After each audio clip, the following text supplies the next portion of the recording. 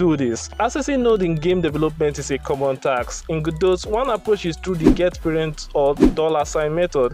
However, when trying to access a node not included in the scene tree, or if you are repairing that node after referencing it in the scripts, come with several disadvantages you need to be aware of. However, prior to Godot 4, there's a much easier approach, which is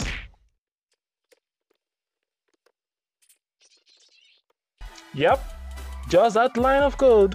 You can just assign the node in the inspector. Also, you can specify the class name of the node you want to assign. For example, in this script, the class name is player idle state. I just need to specify that in the player idle state scripts, and when I want to assign the node in the inspector, only idle state is highlighted. But unfortunately, you can't do this in Godot 3.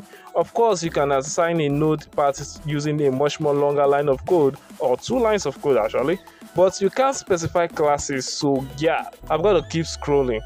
This feature is very important in game development because any level designer or game designer would easily know what node is needed to be assigned here when designing levels or stuff. Plus, in code, you get full access to the node's functions and variables because it's a class like a character body node or an area node.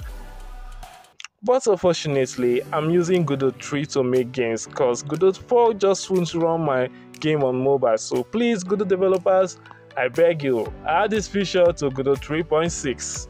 Comment Godot 3 if you still make games using Godot 3.